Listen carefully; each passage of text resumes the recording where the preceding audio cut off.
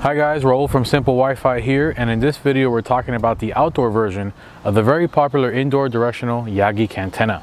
So this is a 14 dBi directional antenna, 36-degree wide radiation cone. So if you're not within that 36-degree wide cone, you're not going to see signal or transmit signal in the area that you want it. So it comes with the outdoor rating, outdoor hardware, so you can put it onto a pole, so a J-pole, a tripod, or you can even go directly onto a wall. Just remember that that's the direction that the signal should be coming from.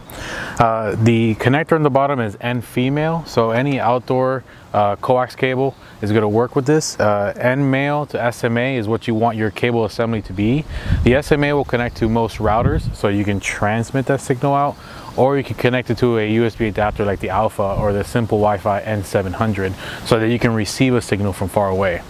This is ideal because it's very strong, it's outdoors, so you're bypassing all the walls and obstructions that could really degrade your signal coming from the antenna, and it's going to work better just because of the outdoor version. But like I said, it's identical to the indoor model.